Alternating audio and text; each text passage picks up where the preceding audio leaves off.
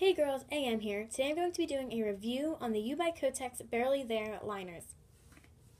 So they are very thin, like it says on the package. I do have the 100 package right here. And they do have 4 colors. This is the blue and pink, the pink and green, the green and yellow, and the yellow and blue. So I will be opening them and doing a review on them right now. So this is what they sound like when you open it.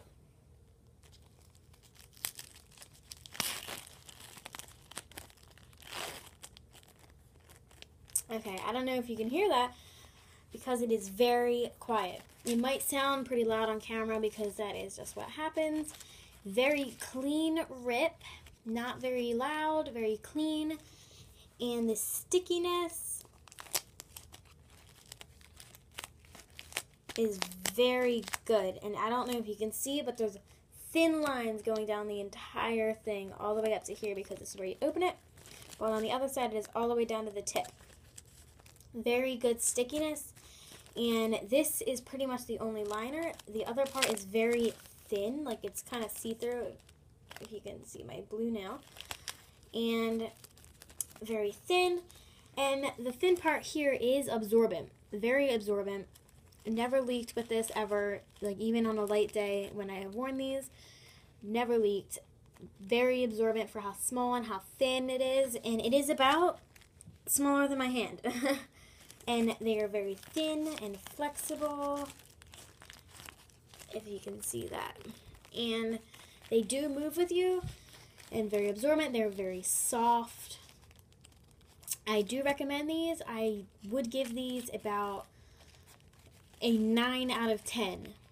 Being a 9 because they are quite thin and I would like them to be a little bit like thicker, like wide because they're very, very, very tiny. I can probably about like 3 fingers here. Very tiny compared to the other ones that I have, and yes, but other than that, I would definitely give them a 10. Would recommend these.